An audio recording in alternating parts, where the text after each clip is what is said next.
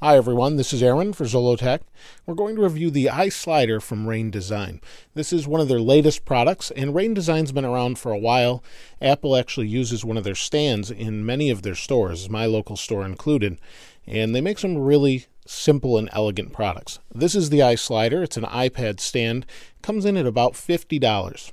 If we open it up, you'll see it has some adjustments, and it's really pretty nice as far as what it does and how simple it is. If I open it up, you'll see here, the product's not in here. I have it right here. But what I wanted to show you is it comes with a couple adjustments here for the stand itself. One is made for the smart case, if you're using that case, or any case basically that wraps around the whole iPad. And then if you're using the smart cover, like I am, it has a separate, different little adjustment for that. And I'll show you that in just a moment. So this is the product itself. Really simple. It's in a nice little case that it comes with, and here is the iSlider. And the idea is that you pull this plastic piece out, it folds up, and then folds back or slides back, and it catches right here, and it's adjustable this way.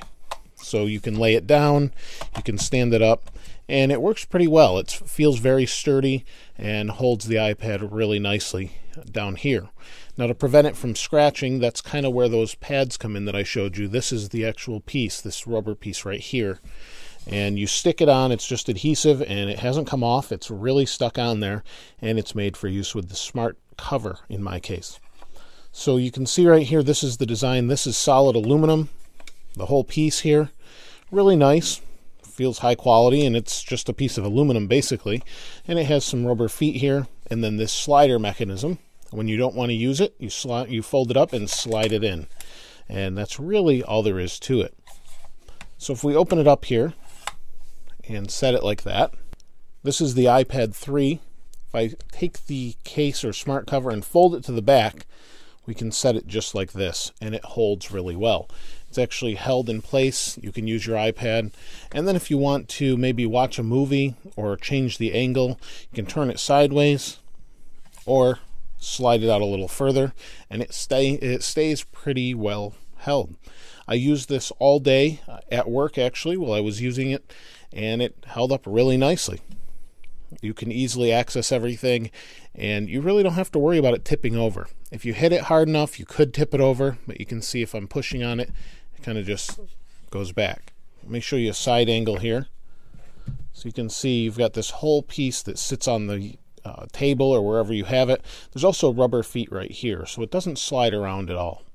So pretty simple, pretty nice design, and like I said, when you don't want to use it, you can fold it up. One thing that was a little bit of annoyance, if I had one thing to pick, was there's some adhesive left on here from taking out of the package. It's really hard to get off, and I used rubbing alcohol and everything just to try and get it off, and it's still there a little bit. So that's more of a packaging issue than a design issue, and the product itself is really solid and really nice, and I definitely like using it. It's really handy to have around. If you have any questions or comments, please place those in the comments below. As always, thanks for watching. This is Aaron. I'll see you next time.